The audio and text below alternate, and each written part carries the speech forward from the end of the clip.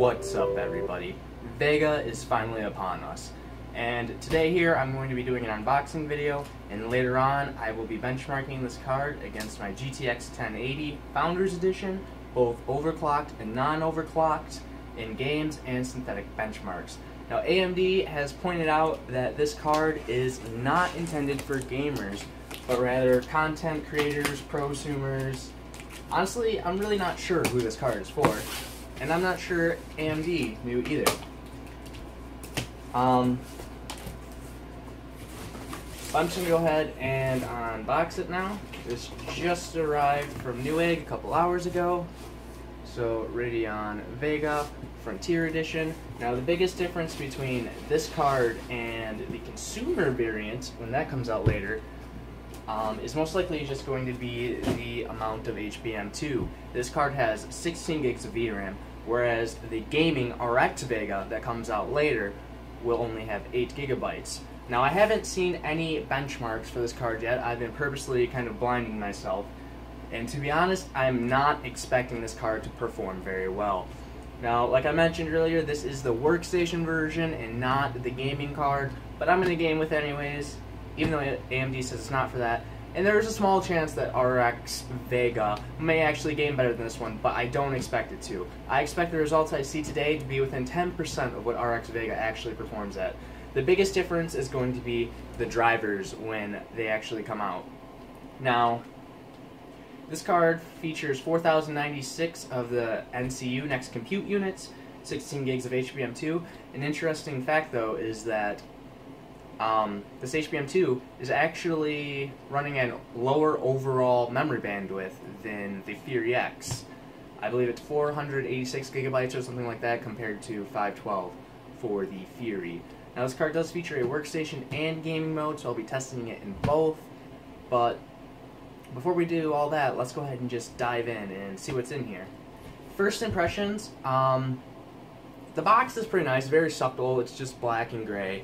I don't know if you can see this on the camera or not, but it just says Radeon Vega Frontier Edition, Explore, Create, Pioneer. Yeah, not a whole lot. This box contains a workstation graphics card, instructions, adapters, and connectors. So they're being very adamant about this, that this is not a gaming card. And it has a price to reflect that. Now, if you're looking at this price of $1,000 and saying it's not worth it, well, obviously, this is a workstation card. And I would really love to see the gaming variant come with 16 gigs of HBM2.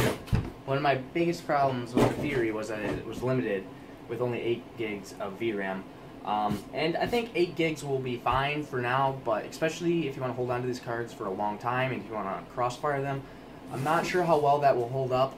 My GTX 1080 Ti with 6 gigs of VRAM was already experiencing stuttering issues in some games, Rise of the Tomb Raider specifically, at 4K. So we'll see how it holds up. And I would expect the consumer variant of RX Vega to be a lot cheaper. So I'm going to assume this is going to perform about as well as a 1080, probably a little bit better.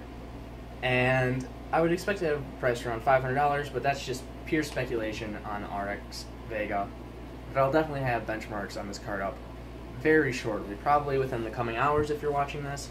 So inside, I don't know if you guys saw that, it's very nice foam, and we have a nice little booklet in here.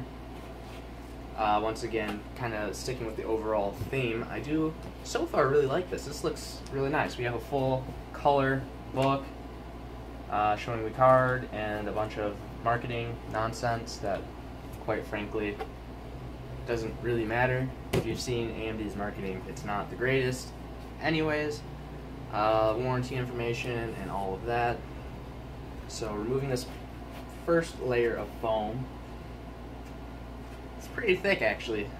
This card is very well packaged. I will give them that. If you saw my RX 480 unboxing, then packaging is important, and you'll see why. That card was just loose. But here is the actual card itself, just sitting in there. I will say, based on the pictures I saw online, I wasn't a fan of the design. I'm not quite sure why they went with this color scheme. It might be to differentiate it from a gaming card, just to really drive home the fact that this is a workstation card and not a gaming card. The brushed aluminum is nice. I would prefer a different color scheme. Pretty much anything besides this. This is like an indigo color. That's what I would describe it as. It feels like plastic. I was expecting this to be metal, but if you listen to it, that definitely sounds plastic. Overall, the card is a lot lighter than the GTX 1080. Here's a close-up. And a lot of people have already stated that it's very power hungry, requiring 2 4-pins, and this air-cooled version has a 300-watt TDP, whereas the liquid-cooled version has a 375-watt TDP. So the GPU TAC from the Fury X returns. I'm pretty happy about that. That was one of my favorite things about the Fury's design. And we get this really odd, I don't know, GameCube-like thing. That's what this reminds me of. R LED in the bottom. That I don't really know what they were trying to go for there. And we have the Radeon in yellow, which is pretty nice. That's an LED. Pretty obvious to tell that. Looking at this card in person, I don't think it looks really any better than in the pictures. This right here looks like it's just a vinyl slapped on there. It looks like a workstation card. That's what I would say. This doesn't look like a gaming card. It's not fancy. It's not supposed to. And I think, like I said, AMD is just really trying to drive home the fact that this is not a gaming card. So on the back here, we can see some venting in the back plate for cooling. We have the cross brace for the GPU. And then we have the Vega logo here again. And right here, we actually have some dip switches that are labeled this time. On the Fury, they weren't labeled. And you can switch the LED for the GPU TAC between red and blue, or you can turn it off completely. Interestingly enough, though, on the Fury, you can turn it up to purple as well, because there was a separate dip switch for red and blue. But that's not present on this card.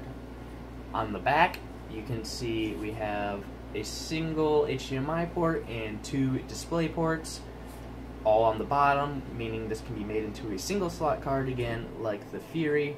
Interestingly enough, the PCB is full length, so it goes all the way to the end.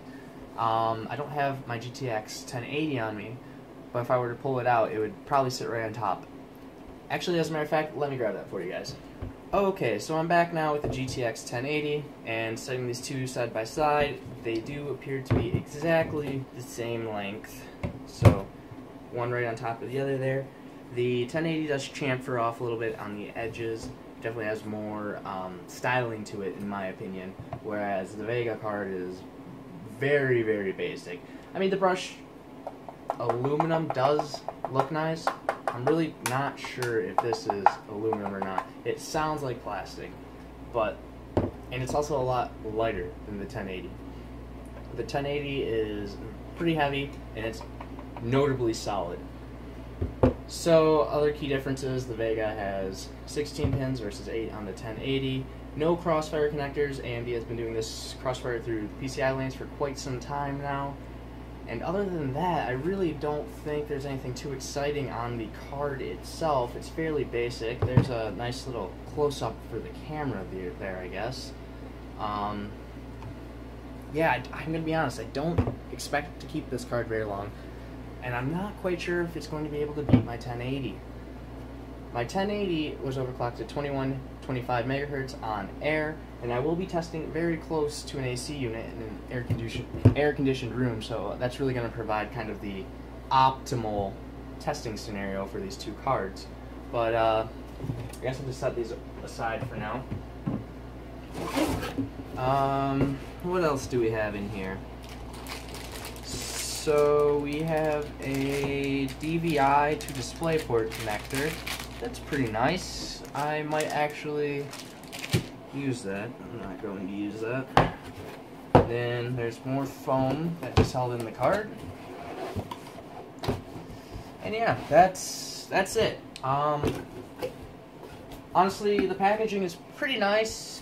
Maybe not quite as nice as NVIDIA's presentation with their 10 series cards, but overall, I'm certainly not upset. It's very well packaged, looks nice. Doesn't really leave a whole lot more to be desired. NVIDIA went above and beyond with theirs, but I think their design has always been better, personally. But, let's get this card in. Let's start benchmarking.